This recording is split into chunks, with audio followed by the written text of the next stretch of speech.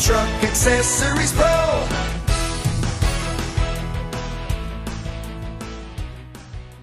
The first step in mounting a Curt Hitch is to take off the rubber exhaust hangers. Take off all the hangers and all the spots on the exhaust. The number of spots varies from car to car. Once the exhaust is lowered, you can mount the hitch in the existing holes. If there's a metal plate in the way, like on this vehicle, simply remove the bracket before you put in the hitch. Attach the bolts in the existing holes and tighten down with an impact or a ratchet.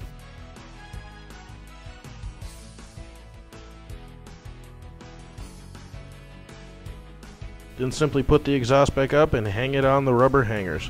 Thank you, and remember, when your truck looks good, you look good.